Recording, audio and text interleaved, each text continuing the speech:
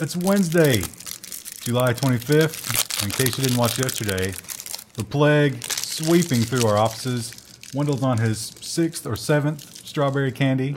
Oh yeah, sorry for the noise. So, thankfully, Zerial Straws sent us a 5-pound bag of strawberry candies as a joke for our Twitch anniversary. Oh my god, I didn't get sick until I started eating the candy that the Twitch streaming. Well, I ate the candy too, though. Okay. And Krista didn't. Well, I do have a polonium sensitivity, so maybe. Halva. What did you think about the halva? It was weird, wasn't it? It was weird. It wasn't bad though. I mean, it was dry. I would probably eat it on toast for breakfast. It was like sugary sand. I don't think you could spread it. You don't think? I think I could probably get it on toast. It was like extra dry toast.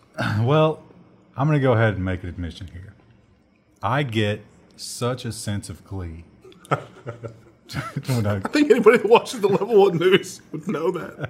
When it comes to crushing the dreams of the EV fanboys. And boy, are they vocal. They've got a lot to say. So I've front-loaded the Tesla stories. I'll admit it. So maybe bad news. Tesla will be the first automaker to lose the federal tax credit. There have been a lot of comments on this that is misinformation in our story. Right. The first one is, it is not when you do the paperwork. It is when you take delivery of the vehicle. According to the IRS. So the Obama rules said you can get the full credit for 200,000 cars. Turns out Tesla has already at least, done the paperwork for its 200,000th car. So they're going to start tapering off into 2019. Well, you have to take delivery. The law has kicked in. So as long as you take delivery of your Tesla by December 31st, 2018, you get the full tax credit. But if Tesla can't give you your car before then, you don't take delivery of it. It's a problem. That's right. And at least according to everything that we've read online. When it comes to the $35,000 Model 3, not likely. Not likely you're going to get that this year. So you're going to miss out on the $75,000 tax credit. Well, or $7,500. Musk is still saying that they're exponentially going to increase production, but he's been saying that for a long time. The big, I didn't include it because it does seem like a non-story, but the big thing this week was did you see the drone footage of the parking lot? There's a parking lot of just a sea of Teslas somewhere that they found. And Tesla responded and said that's just part of our fulfillment supply chain. But a lot of people are like, well, if people are waiting for them, why are they sitting in this parking lot? So, but that might be true. I mean, they must all have some sort of terrible problem. Though that's the short sellers are being like, yeah, it's because these are, what do they call that? It was like factory something. Didn't I see that? This is one of the Fallout video games. So there was this quest in one of the Fallout video games where you had to go for Mr. House to the robot factory, and then you activated all the robots. Maybe it's like that. The parking lot of all the Teslas. You need the poker chip or something to go activate all the Teslas. I don't think that would be good. It's combat vehicles. Maybe. I don't know. Well, more bad news for Tesla. And this is not coming from me. This is coming from JP Morgan. Tesla shares are going to plunge more than 40% before the end of the year. I don't know. JP Morgan also predicted Bitcoin, whatever. Maybe I trust them so little after that silver debacle that it makes me want to go buy Tesla shares. Well, forget silver debacle. How about the housing debacle? They were a big part of that. The silver, the housing debacle was not super complicated, but it is sort of complicated. But with the silver thing, they were literally don't do this with silver. But then they themselves were doing this exactly what they told people not to do with silver, which is hoarding, so duplicitous. Hoarding the physical metal, while destroying the paper price. You want to buy the certificates. You don't need the metal. You want the metal. You're right that I'm no huge fan of Tesla, but I'm way less of a fan of JP Morgan. So I'm not sure how to take this one. But they're saying that because of the money burn and because of the losing the rebate and all these different factors, they're saying that Tesla's going to hit a wall. And one of the big parts of it is, and I kind of agree with this one, Tesla has been without a competitor for a very long time. And now we're seeing other electric vehicles that are going to start coming onto the market in 2019. I have seen a lot of very impressive stuff from Tesla in terms of their battery technology. So the competitors may not really be there in terms of the battery technology. but I don't think that Tesla has been adding innovation elsewhere in their vehicles. So I think their competition is catching up as much as anything. And those people already know how to make cars. Yeah. So you might get a nicer car from them. But who knows? We do not, disclaimer, don't make any trades based on information that you get from the Level 1 news. Because we don't know what the hell we're talking about. I'll tell you that right now. But I am not a short. I do not hold any Tesla positions. You have to always disclose if you do news about it. Oh, yeah. No, I don't have any Tesla stock either. So, well, Germany is not waiting to take away your rebate. They're saying not only is there going to be no rebate, you got to pay it back. You got to give your money back. I did not read this in my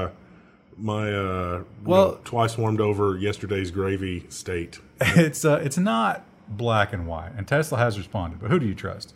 So here's the deal: Germany had this deal where you could get this money back, but it had to be for a non-luxury version of an electric vehicle. Right? I guess the thought process is if you're buying a $60,000 car, you don't need a tax rebate, right? Seems reasonable. So Tesla said, oh, don't worry.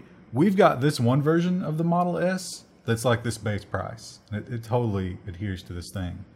But then they would sort of like sell the customer the car.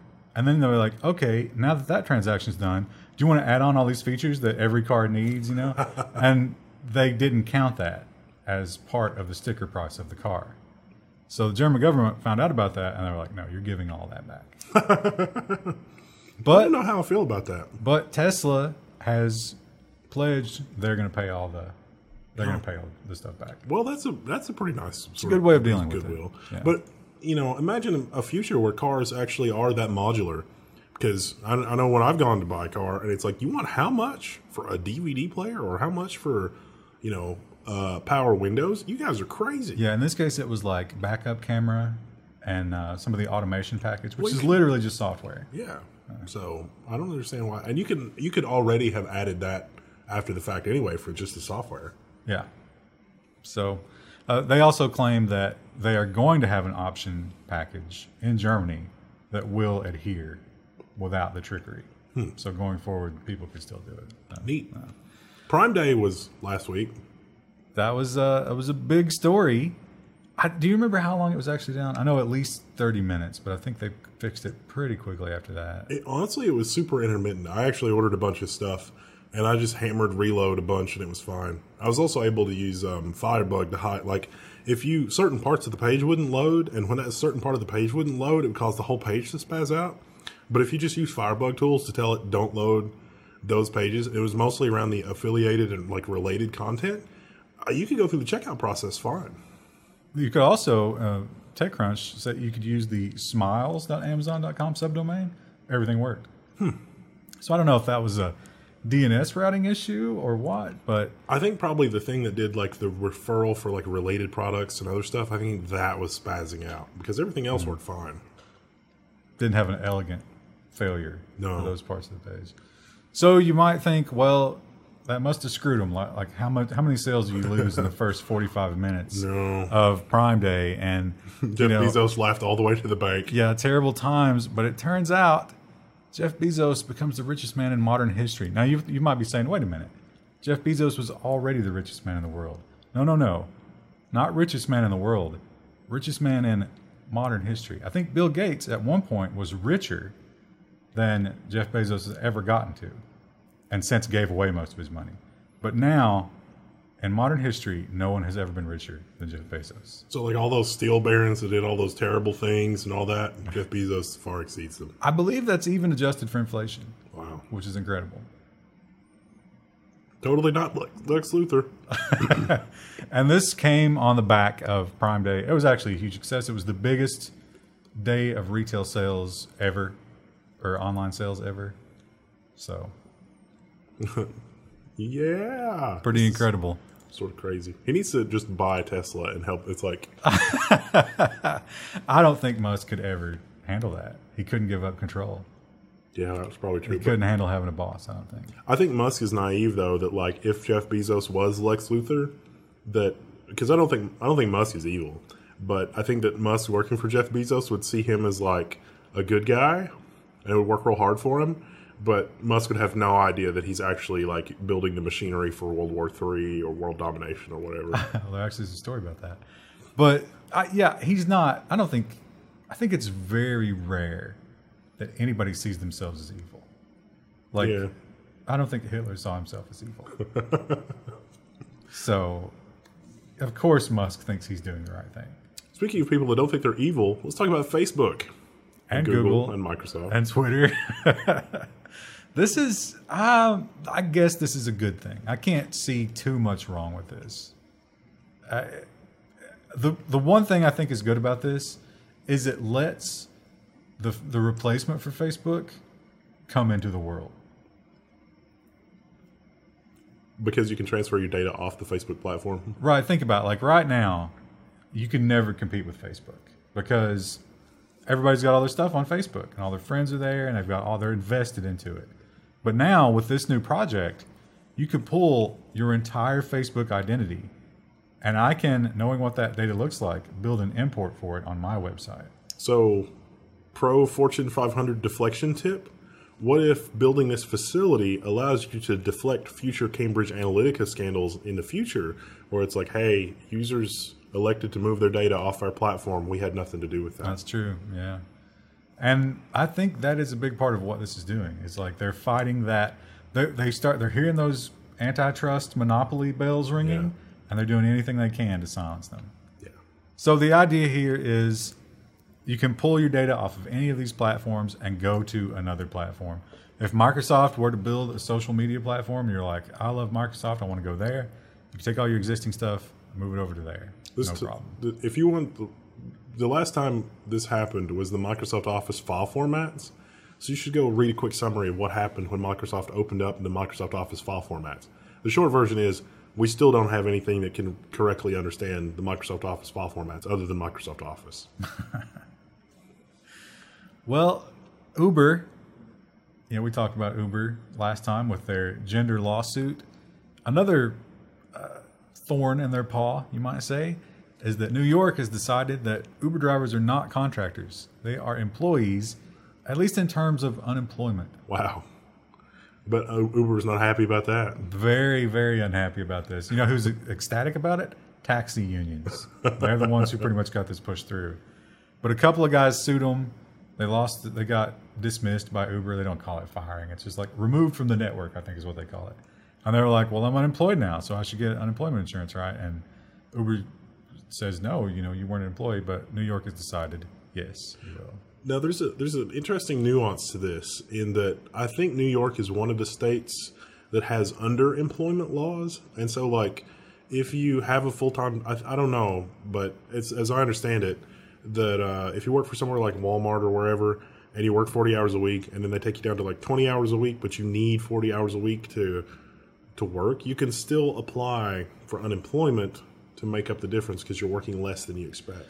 But with Uber, in a market like New York, do you think there's a constant ability to pull fares? Yeah, that's what I was thinking is like they may have opened Pandora's box with this ruling because during the non-busy times, there may be so many Uber drivers during the busy times that it's not possible for all of the Uber drivers to get as much driving as they want. And that's kind of the appeal of Uber, is that you can just turn it off whenever you want. But now you have to clock a certain amount of hours a week, I guess, to qualify for all these benefits.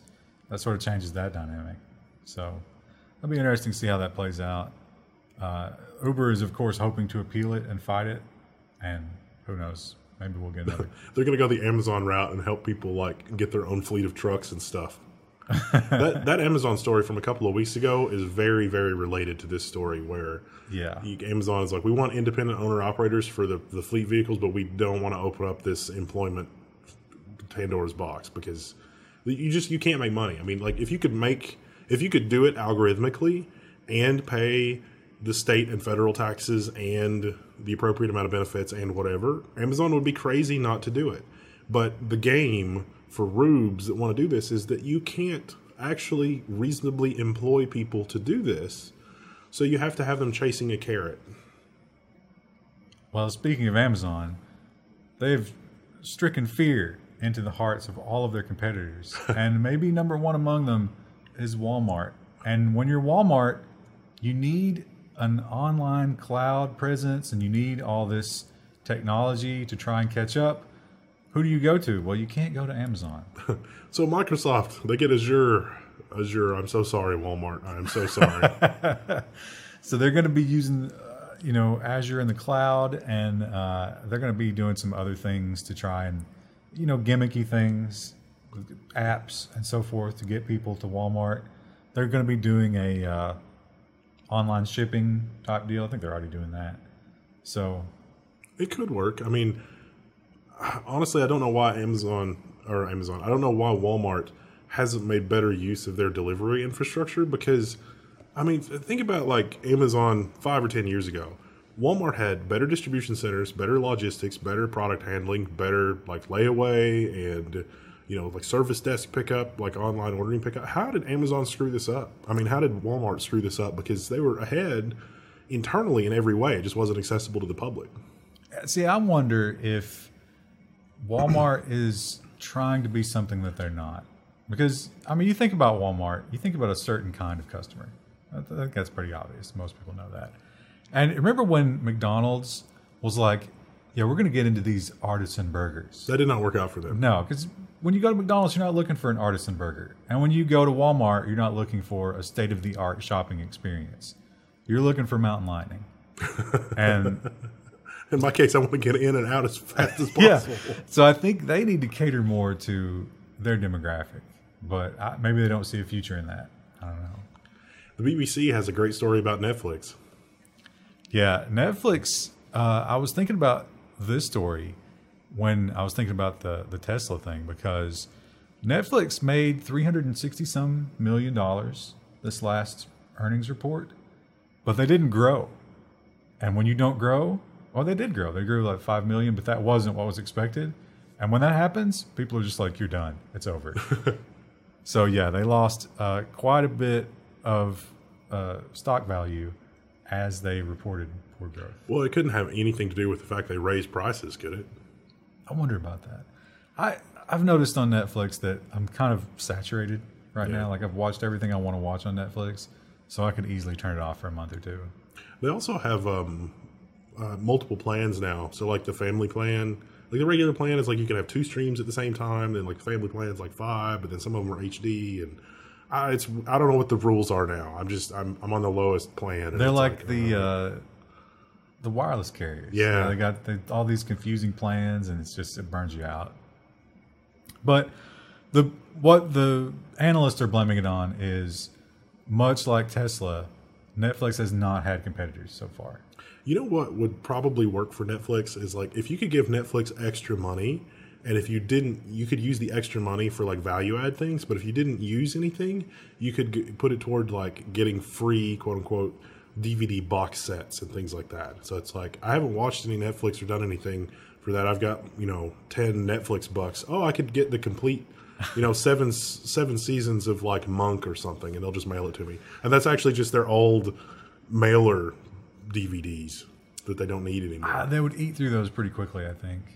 And it's for the premium Netflix customers. So, I mean, but I think a lot of the people who sign up and forget about it are a big part of their revenue. I know somebody that they budget like $80 or $90 a month for their entertainment budget, and most of that goes towards like iTunes and Netflix and whatever. But it's like hard at like $90, and so they will cancel and uncancel Netflix, and then they'll like buy a season pass on iTunes, and then they'll buy like a DVD box set, and that actually works really well. Like I'm surprised at how much media that they're able to get access to on $90 a month.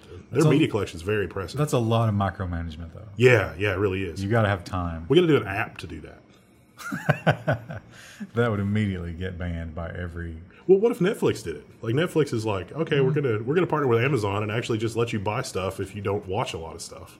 So, are you saying like I could see it's a monthly fee, but then you pay like 99 cents per view? Yeah, and then if you don't use it, it rolls over? Yeah, it rolls over and accumulates, and they'll give you a discount on box sets and stuff that you can actually buy or downloads. So you can download this into not iTunes, obviously, because Apple's not going to play ball with that. Amazon could do that and let you build toward it when you take the cheap shipping. Yeah.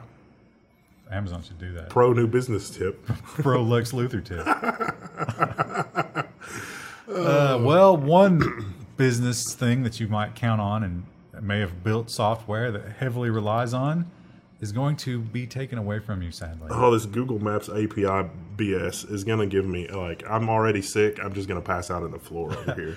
They give you, so Google Maps is going on a pay plan, but they're going to give you $200 a month, which $200 a month for map API queries, that's pretty generous. But there's a catch. There's a huge catch, which is always the catch when you sign up for free, right? Like yeah. Everything where it's like, get 3 months for free and try it out. And you're like, yeah, that sounds good. And you get to a certain point, and what do they ask for? A credit card.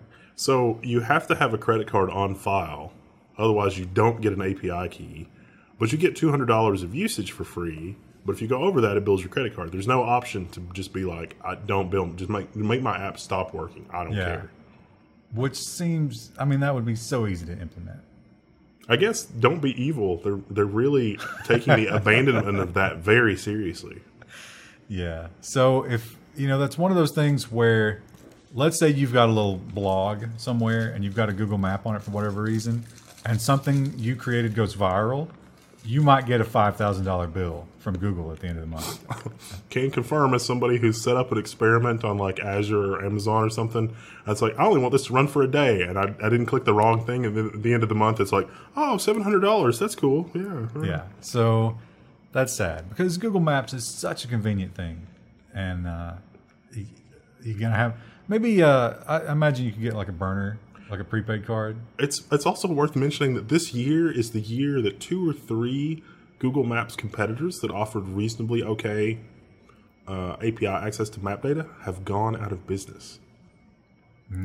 It's funny because on Zillow, because I'm always looking at houses, they use Bing, but because one of the features that all the other real estate sites have is they'll let you plot directions from your workplace to your new house. And how long that's going to take, and all the details about the trip. Bing can't do directions, so when you click the directions button on the Bing map, you go to Google Maps. That's really funny. Oh, I should have put this next story with the other Amazon thing. I missed that. And also, yes, we realize this is probably not the best source for this news story. The World Socialist website. But the story is not so much to me about the police attacking the strikers, which probably did happen. I don't have trouble believing that in Spain. But that on Prime Day, there was a concerted strike at the Amazon factories in Europe. Spain. I think it was all across Europe, wasn't it? Like yes. Germany had some? Yep. Well, in Spain, they got beat up. The police just beat the crap out of them. Yeah. Because in Spain, the economy is real bad, and it's like you don't do anything to mess with the economy. Right, yeah. So they were escorting the scabs to and from, so the strikers couldn't mess with them, and eventually they got bored of that and just beat them savagely. So, yeah. It's, you read so much about how bad things are at Amazon. But my initial response to that is, don't work at Amazon, right? And I guess some people are in Spain. You might not have a choice. Yeah, and the economy is real bad, and they probably moved some warehouses there for that reason. But still, I don't know. They want a lot of. Actually, they're fighting. Amazon is so powerful in Spain because again, the economy is crap. They were able to do. Let's look at the list of things. It's pretty horrific what they're doing. Lower wage increases, no more pay increases based on seniority, 25% reduction in sick pay, 2-tier wage system for new hires, and cuts to overtime for extraordinary hours, including holiday and night shifts. We don't have a story about it, but this has been the trend. Like, this is one of the hallmarks of like a collapsing economy because there was another story about some people that work at a company donating their paid time off to another coworker for maternity leave, and it's like, those are not feel-good stories. Those are stories about how your society has failed, and probably corrective action needs to be taken. And so, like, these stories are, people should not have to live under these conditions. But at the same time, I have 3 Prime packages coming tomorrow. They damn well better get here. Yeah, so I can't really take the high road here because I'm going to shop with Amazon because it's so convenient. And I don't want to deal with people. I need my packages. It's such a good experience, and there might be a little blood on those boots that are bringing me my packages, but I sure like getting those packages. I'm going to make tea and crumpets for my UPS man. It's going to be great. Well, the warehouse people are the ones who are really suffering. Don't care. I think UPS has a pretty decent. Yeah, UPS is pretty good from ours. Which is why Amazon is trying to do the the contractors. This story amazed me, and they seem like they got a good response. I don't know, but the Washington Post, and here we go with our Amazon. If you didn't know, Washington Post owned by Bezos, Why not? History's richest man, and so the Washington Post, where are they going for their new audience? Twitch. Well, I would believe that streaming on Twitch would net them more money than newspaper subscriptions. Like, that's believable. You think people would donate to the Washington Post on Twitch? I think so. Subscribe? I mean, it's the new Washington Post for, millennials in this generation. I don't know. Well, the millennials are, like, the Washington Post is very lefty. And the millennials seem to be, primarily left-leaning. So I guess it's covering the news they want to hear. Now, the really dangerous situation that we get into is not that, but when the Washington Post decides to run a story that is, say, inflammatory or a little bit of an echo chamber, the people that are into that kind of an echo chamber are probably going to throw lots of bits at the Washington Post. And that's maybe going to create a dangerous feedback loop. That will certainly make them, the confirmation bias. Yeah. Once you can directly monetize confirmation bias, that's going to be nothing but. It ends badly. There's going to be like a 24-hour stream of just Trump jokes. Yeah, and they will make millions of dollars from it. Well, I'll tell you who's not going to make. Well, they'll make millions of dollars, but maybe not the number of millions that they had hoped, and that's Comcast, because they've been beaten by Disney, a certain mouse. Disney's acquiring Fox, like Thanos is acquiring Infinity Stones. Except there's just one. No, Disney's acquired a lot of other stuff the last couple of years. Oh, it's true. And Fox, now, I thought they had already gotten the Fox assets, but I don't understand it. Because Comcast stepped in at the last second and was like, but wait, there's more. And so Disney had to up their bid. And they did. And $71 billion, that's quite a bit. They don't get Fox News or Fox Business. I think they do get sports. And nothing of value was lost. So if they get Fox Sports, that's going to be ESPN and Fox Sports under the same umbrella. Somebody's going away. ESPN 8, the Ocho. So yeah, that's make room for more stuff at Disney. I only cursed. This was a Krista story, I think. Did you add this one? No, I did not add this. I thought this belonged in the nonsense section. I don't. WeWork is apparently. I had to look this up. They're a company that rents out space. So you can. Co-working space? I think it's sort of like, on-demand workspace. So if you're like a contractor or something and you just need some place to go that's got internet access and air conditioning, then you can sort of just like dial up some space and then they'll manage that. This story did make me angrier than it. Like, I was like, why am I so angry about this? Well, they're pandering to the base, and so they're getting rid of meat. You're not allowed to have vending machines with any meat products. They're not catering meat in the buildings. It's red meat, pork, and poultry. It's all meat, yeah.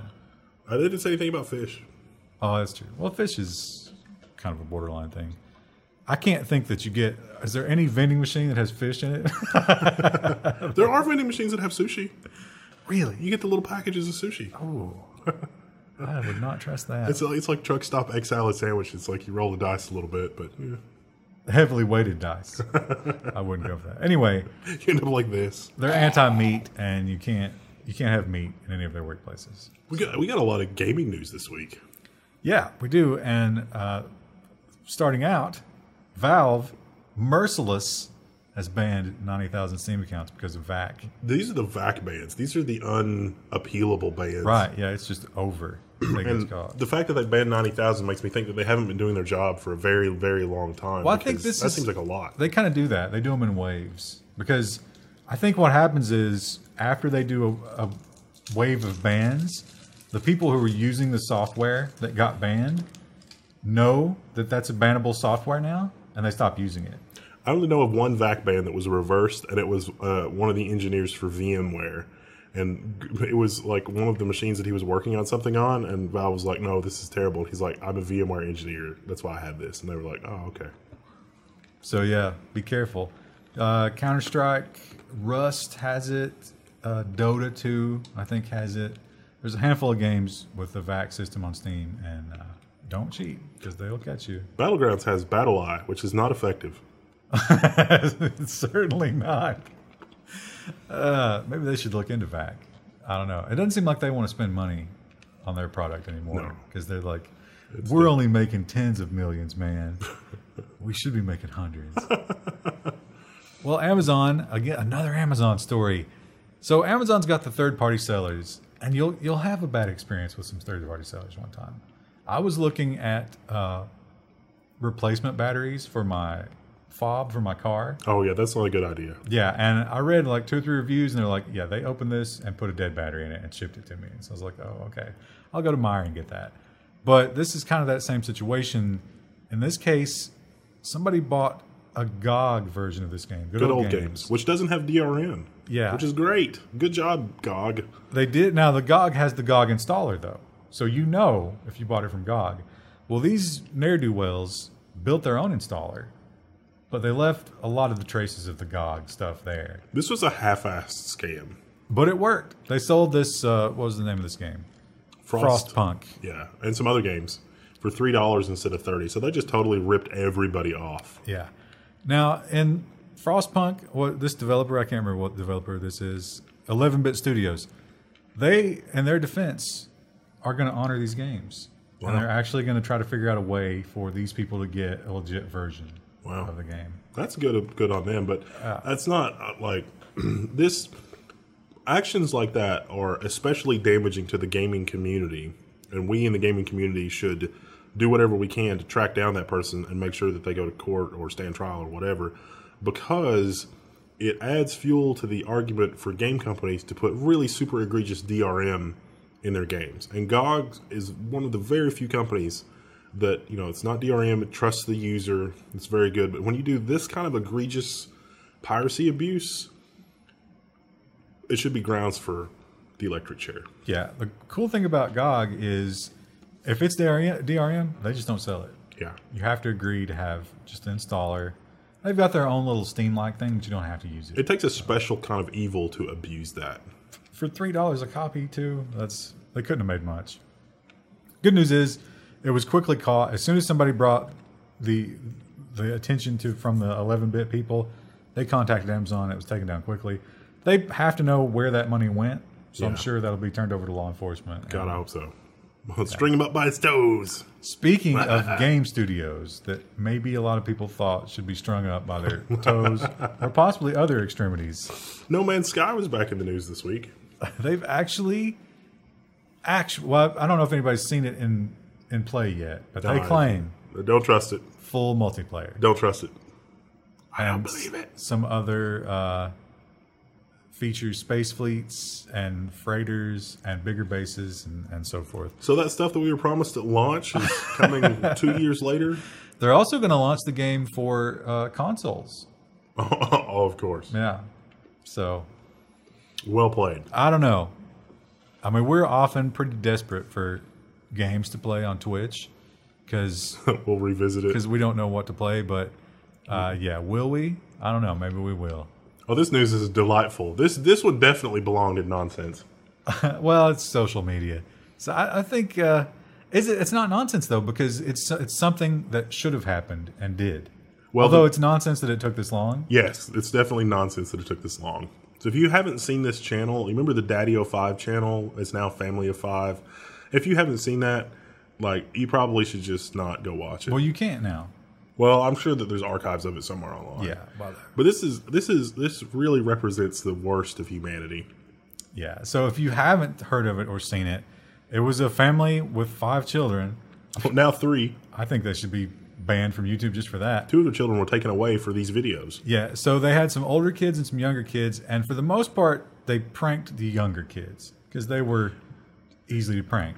Prank in the sense of like Jackass, the TV series. Well, a lot of it was there was some physical abuse, but mostly just mental abuse, like accusing a 5-year-old of something that he didn't do, and not accepting his That he didn't do. plea that he was innocent, and telling that he was going to be in trouble, and watching a 5-year-old just descend into tears and be completely crushed because he's innocent and he's being subjected to a punishment.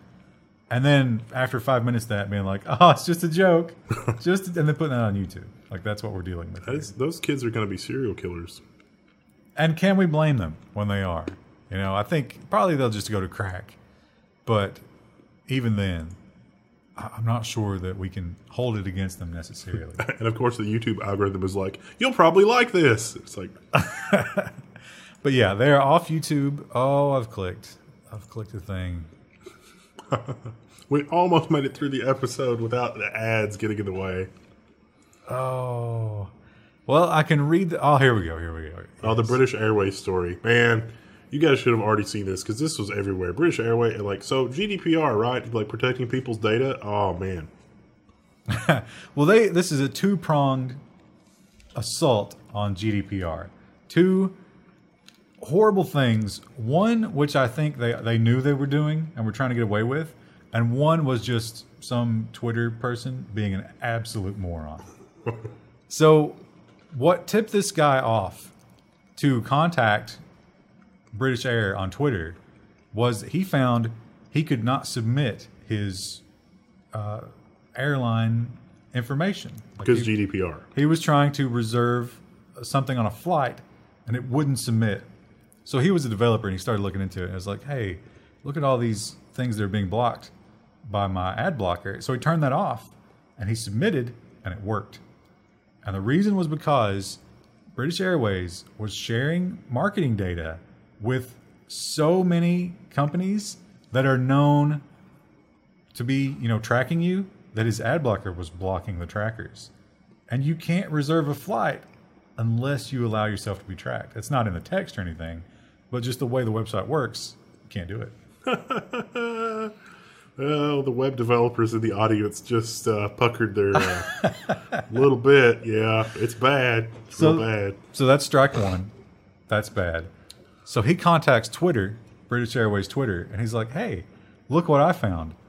And their response was, can you reply with your passport number and your, all of your personal information and your address and your payment info?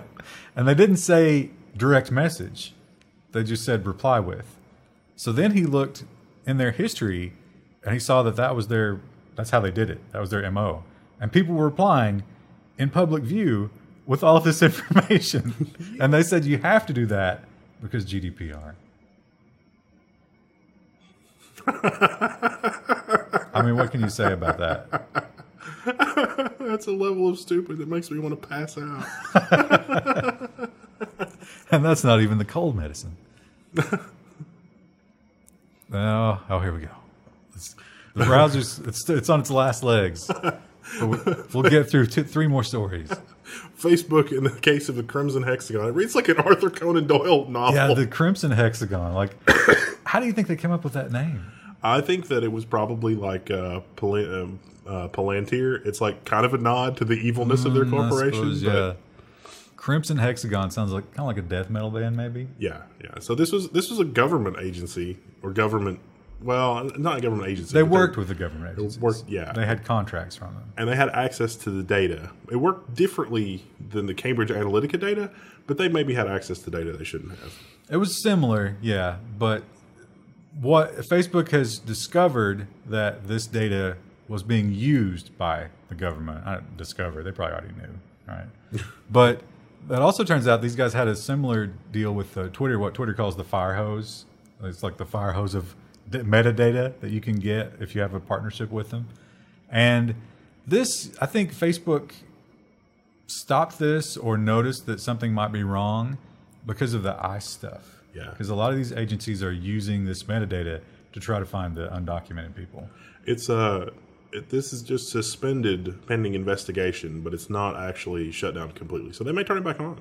But it does show that Cambridge-like things are still going on at Facebook. Yes. And enough that internally they're getting scared. Yeah. And looking really hard at some of these. Well, Zuck was back in the news this week again, just because he was interviewed somewhere or something, and it was like, who do we blame for this? Who do we blame?